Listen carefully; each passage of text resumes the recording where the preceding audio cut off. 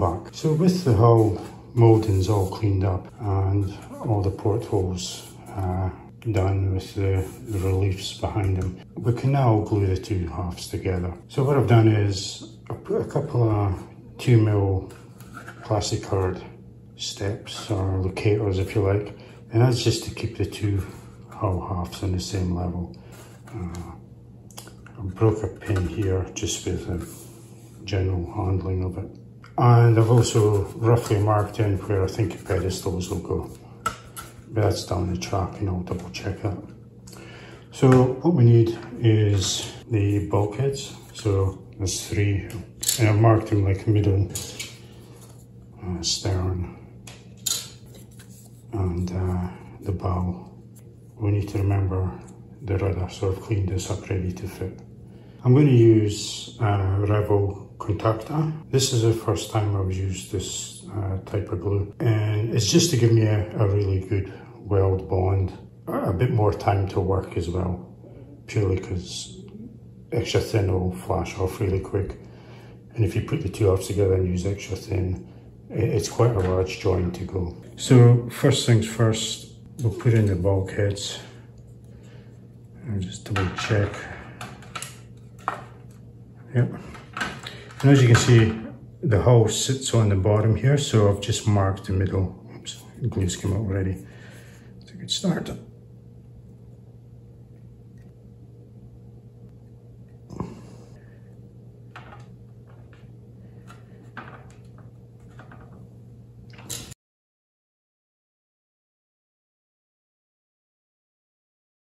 And then this one doesn't have a bit at the bottom because of the curve of the hull. So we just need to make sure we put it with this bar in the bottom. Okay. So we'll now just start applying the glue. I'll do that when I come to it.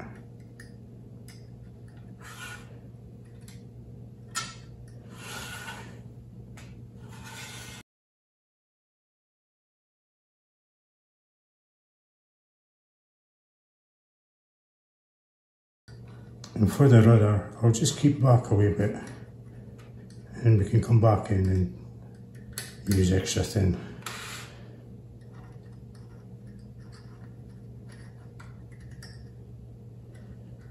Okay, so that's that.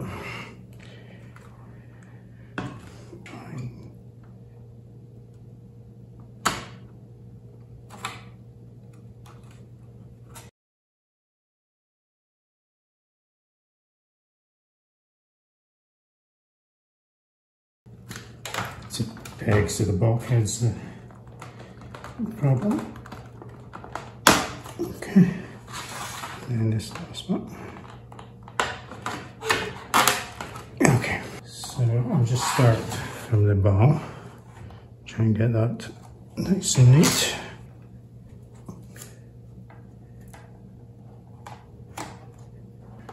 I'll just lift this up a bit, and we'll put in the rudder as well.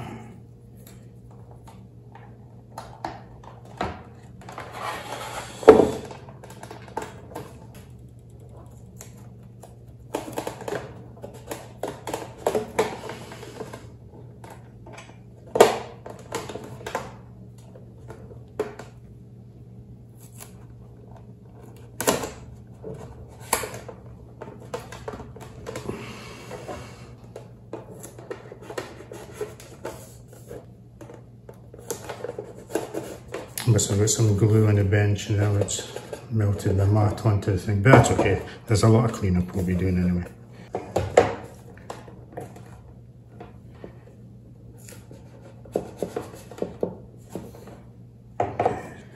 Okay, the stern needs a bit of work. Okay. Because of the angle, it's hard to squeeze it together without pushing it apart.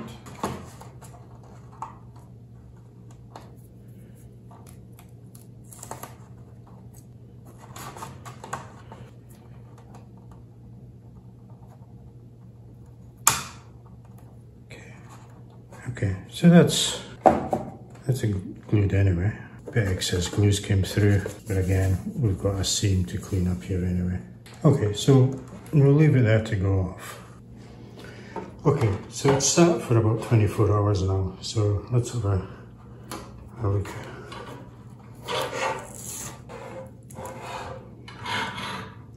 So the bowl actually looks very neat. It seems to have worked out well. A wee line here, not much there. And then we come farther to the middle of the hull. And what's strange is we still have, I don't know if you can see it, a bit of a step here, which is surprising because that's why I put these plates in to level at the bottom, and it actually feels smooth on the inside, but you still have a step here. So I'm wondering if the hull is slightly thicker on one side, which is a bit strange. And then along the keel, it's pretty level and smooth, which is good. And then I managed not to glue the rudder in place. I think the stern's going to need a fair bit of work. Yeah, so you can see it's actually open. And a wee bit of a step here, which isn't too bad. You can actually, I don't know if you can't see or not, I wasn't able to pull that together. So we need some sprue glue in there. So what I'll do is, I'm not going to start sanding here because I feel that the seam will show, and then I'll need sprue glue. So what I'll do is I'll just apply it now, right along, and then I'll only go in and sand it the once, and hopefully I don't need to do any more. So the sprue glue was just made out of Tamiya extra thin, chopped up bits of sprue from the actual kit. So the colour will match anyway, not that it matters. And then what I'll do is, I'm just going to apply it with a toothpick.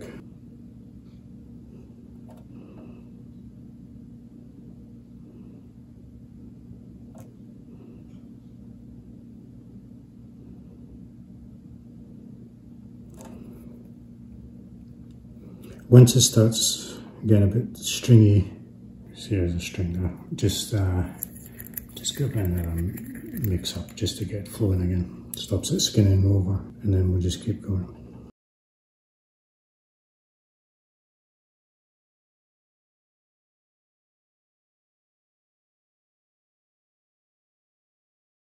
Okay, so I'll just continue with this and then we'll come back. Okay, so my sprue glue seam filling has had a few days to go off now, so we'll start sanding that back. You'll notice all the black marks on the hull.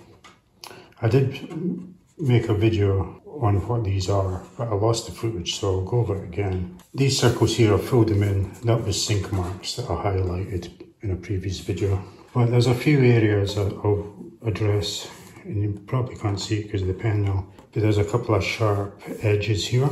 It's not a smooth transition, so I'll just round them off. And there's a few like ripples in the hull here. You can just feel them. They're very fine, but I'll be all taking them out. And then at the stern here, and I think it must be a process of the slide molding or something, but you could feel a faint mold line here, and similar here. Just a bit of an edge, so I'll take that off as well. On the keel, this area here is a bit rough, and the same on the other side, so I'll take them off as well, or sand it up. And then at the rudder, and this is where there's a moulding underneath, you can see it.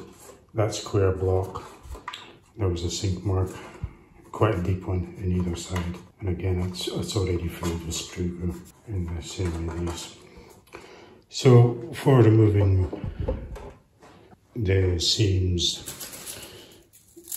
we'll just use a selection of sanding sticks. These are homemade ones. And then we'll use various skinny sticks and sanders, some sponge,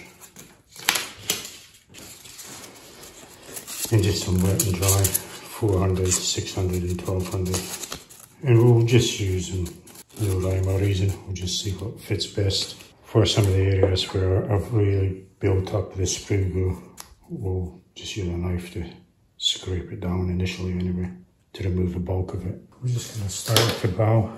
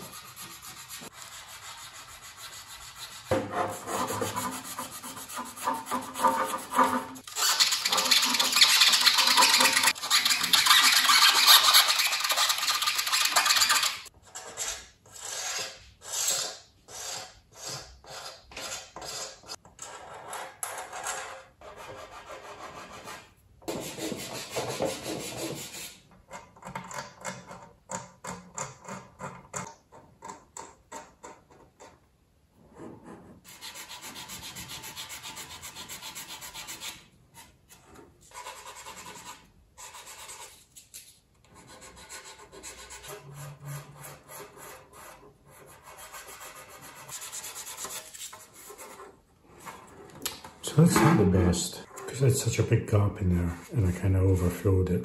I kind of lost track of the actual shape of it. So hopefully this is close enough. But also the center line seems to be offline. So this side seems to come around just a fraction more because there's the seam there, whereas visually it's probably back here somewhere. So there's a strange bit up here to try and blend in. Might be different with paint, but we've got something strange happening here. Got a lump here, whereas it used to be on this side. So I need to try and get this curve here kind of consistent, and then hopefully it comes to the proper shape down here. Okay, I think I'll leave it at that.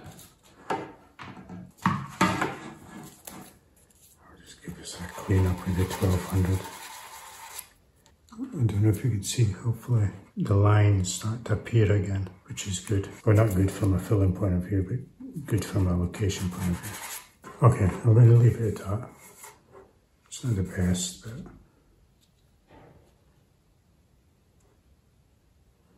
just trying to look at it in the light. Obviously little dots to fill, but it's this section here. It's got a bit of a hollow in there now. But I'll leave it now. This bit inside here to do as well, which is going to be a best.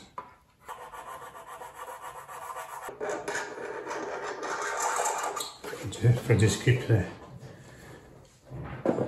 blade nice and flat, this should be easy enough.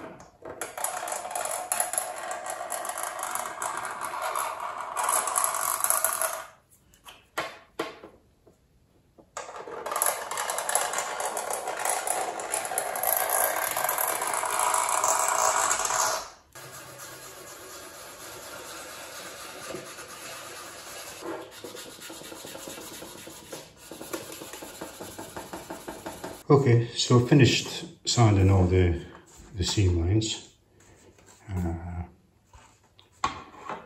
and also the sink marks as well.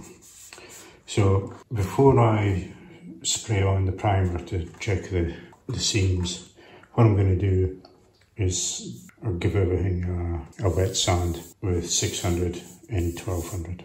So before I do that, what I'll do is I'm just going to put in some masking tape just to protect the detail side of it. Doesn't have to be a neat masking job, it's just, like I said, to protect some of the detail from any slips of the sandals.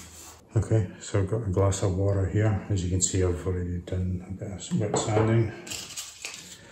I'll use the 600 first. Now it's just a case of, I'm going to keep away from this area because I was quite happy the way it turned out. Of course, once we get the primer on, it might look a bit different, but having the water is really good because it keeps the dust down, plus it makes the paper a bit less aggressive, so you can get a smoother finish, I believe. So you want to be methodical and just work your way from one end to the other. Don't jump about, so you don't miss any areas. And hopefully what we'll do is this will remove any fine marks or scratches it's the holes picked up just in general handling, and some of the more aggressive sanding might have left some deeper marks that we need to just finalise. And again, I want to avoid taking too much off this end here as well. But again, the primer might show up some work because I think there is a little pinhole or two. So, you know, if you remember, there was a kind of mould line here, so I've already removed that, and I used quite aggressive paper to remove some of the orange peel area that was here.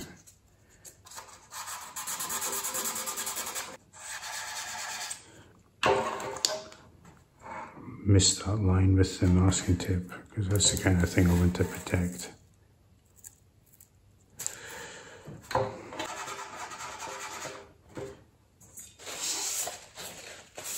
Okay, there seems to be like a few, don't know if you can see it, golf ball dimples. There's a few up here as well. These are quite heavy here. Okay, so that's a 600 done. We'll do the same with the 1200. In this case, we're going to take our time, make sure we cover every surface.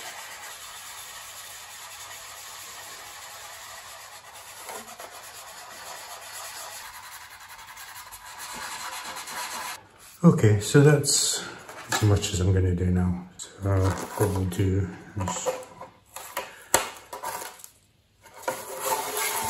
peel this tape off, then we'll give it a haul, a good wash under the sink, and then we can come back and give it a buff, and then we can apply the primer and have a look at the seams. Okay, so that's the sanding finished and I've given it a wash down. So the next thing to do is we'll put a coat of primer along the seam and just see how good it is. So for this, I'm going to use Mr. Finishing Surface of 1500. Now I've used the black before and I really like the 1500. I couldn't get black, so I went with the pink instead of the grey because it's a grey hull, grey primer, grey paint. So I'll give the pink a try. So I'll thin that with Mr. Hobby leveling thinners, and I've just put it into a little bottle for ease of use. So what I normally mix up my paint and primers is 40% paint to 60% thinner. Okay, so I'll just mix it up into 2 ink cup.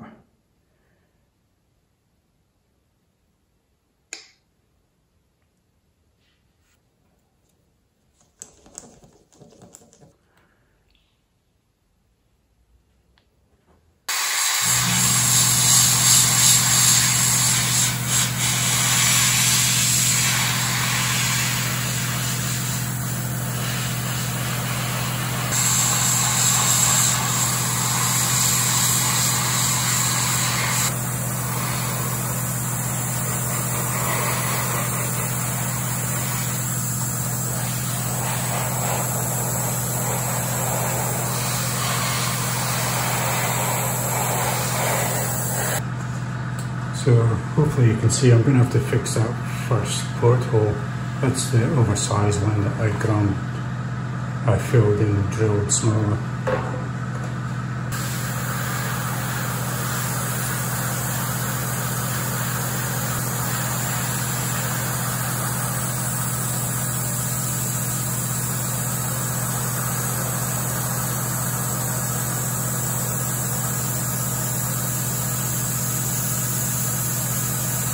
So as you can see, I need a bit of filler there anyway. Messed that up. It's looking surprisingly good. Got a bit there to do. I'll fix that paint. This is all good along here. I also did some sink marks.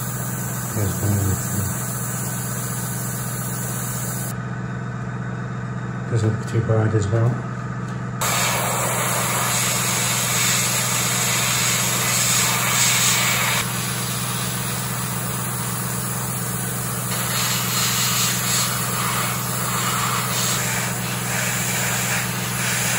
I seem to be out of practice with the airbrush and got a bit of wet spot again. There's a little bit to fill there on the very peak, and maybe it's probably not clear. There's one or two little bits inside, a little bit there and there. But that's okay, I'll come back and clean up all the bits of priming. And it's winter dry.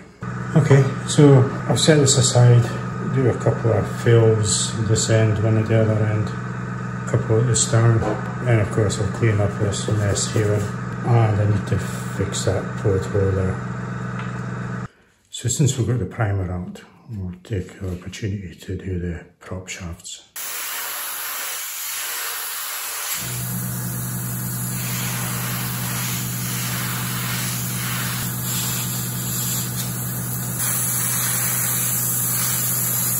I actually filled a hole there, but I forgot to sand it back.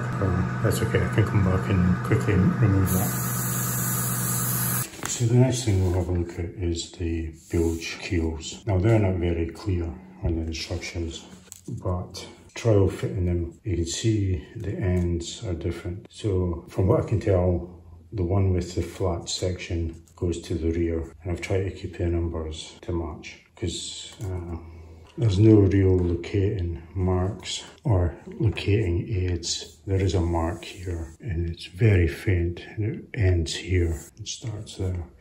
So what we'll do, and this will help us, is we'll just put a bit of tape on the end there and at the beginning there. So that gives us an idea of where it has to fit.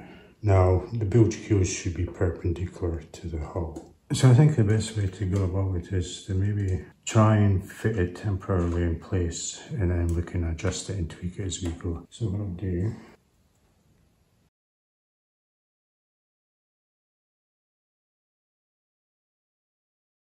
okay, so what we'll do is we'll put in place as best we can.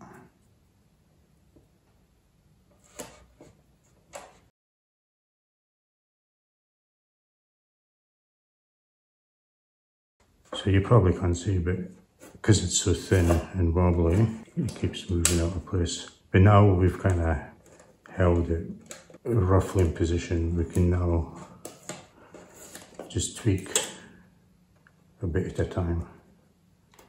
And we just keep going back and forth, just adjusting it. Okay, so this is moved. Okay, that looks quite good, except I think it's lying flat this way. So if we'll have a look, it's a wee bit wobbly as well, but again, we can just tweak it and we just keep working it like this. So you get the idea. I'll have to get my head over the top of it to see. But once we kind of get it into position, we'll do the other side. Okay. So let me just fine tune this and then we'll come back and have a look. So that's more or less in the position I want it now. What I'm going to do is just use some extra thin and secure up to this point, because you might be able to see there's a wee bit of a twist where that comes down, but if you straighten that up pops this out. So I'm just going to secure now. And just there's very little holding this on.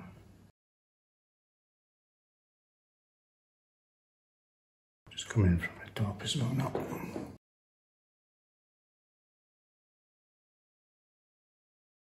Right, so I've stopped here. Once the glue goes off, I can come back in, just tweak this section here and just straighten it up. Okay, so we'll let that go off.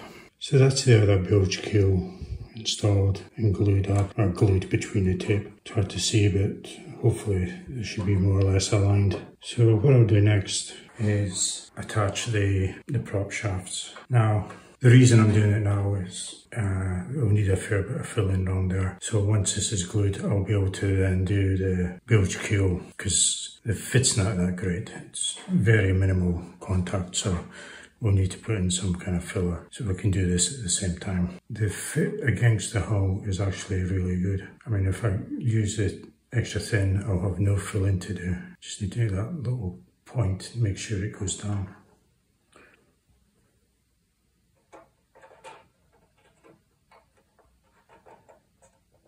And hopefully you can see there, it's making good contact. The edge is like on a curve.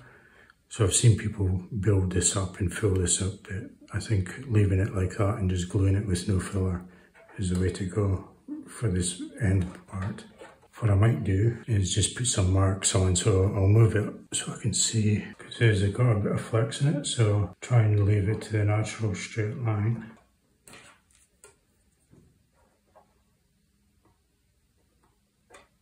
Again, this one's got a bit of flex as well.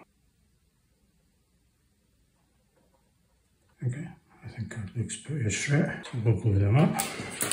I'll do one side and then I'll spin it around and match the others.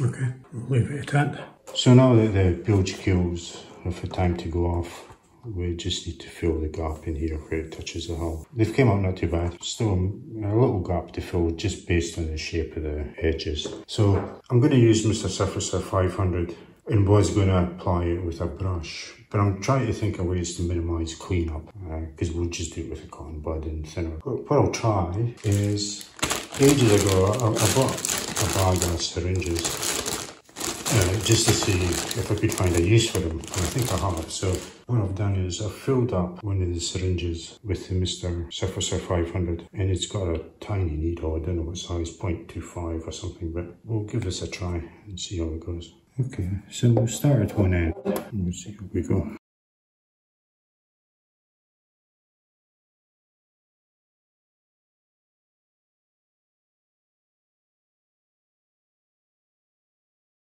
There we go, it seems to be a consistent bead now.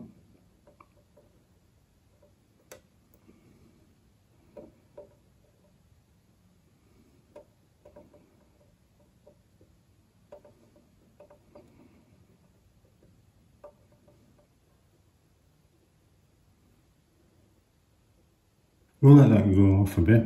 It's going to sink back anyway because it is Mr. 500.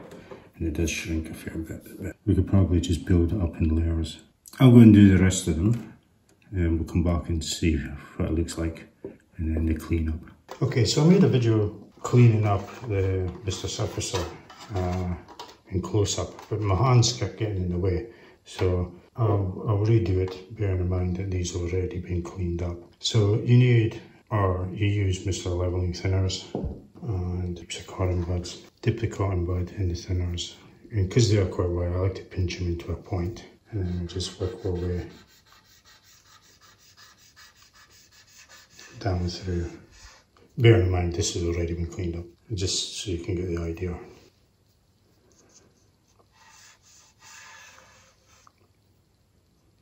So there's not going to be much that comes off.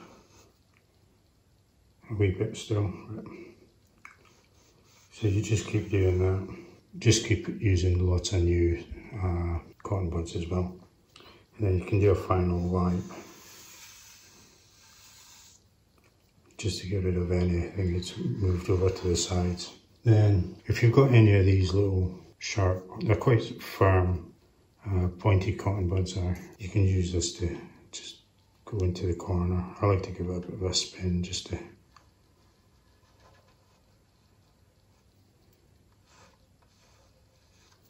okay. So you actually, because you've applied it with the syringe, you're actually removing very little. Hopefully it's focusing, that's what you can, very quick and easy compared to applying it with a brush and then having lots to remove. I don't know what, I might not have mentioned it in the video, but I did give it two loads of Mr. 500. Okay. So with the bilge keels attached and filled and cleaned up, and also the prop shafts, that's all I'm going to do for this part 4. Okay, so thanks for watching.